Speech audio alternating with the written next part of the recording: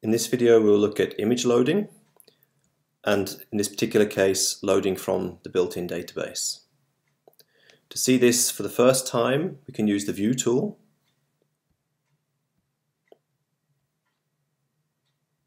An image series stored in the database can be directly selected via this interface on the DB Load tab. It's displayed by default when each tool is started, and the active database can be selected via the DB name panel at the top of the screen.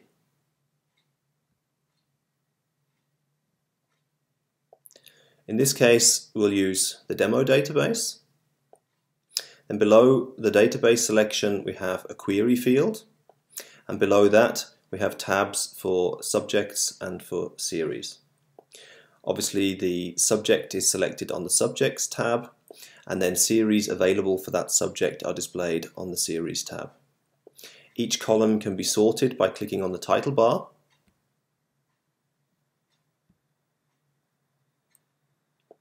And search queries can be entered at the top of the screen.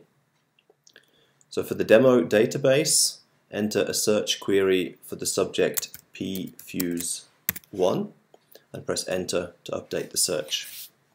So you see that we select one single subject with that exact matching name.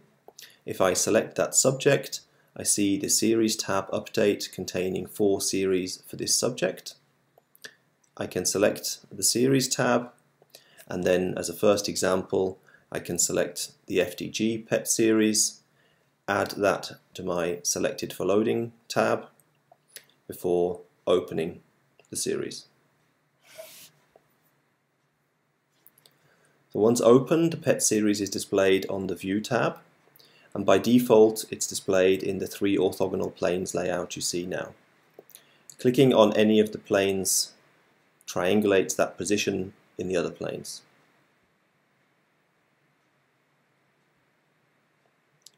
You can also try loading multiple images at the same time, and then on the top right of screen there will be a list of the available images. For example, when I go back to the DB Load tab, I can add all 4 series for this subject and open them all in parallel. Now we see the MRI image displayed, and in that list in the top right we can see all 4 series, and we can use that list to switch to different series.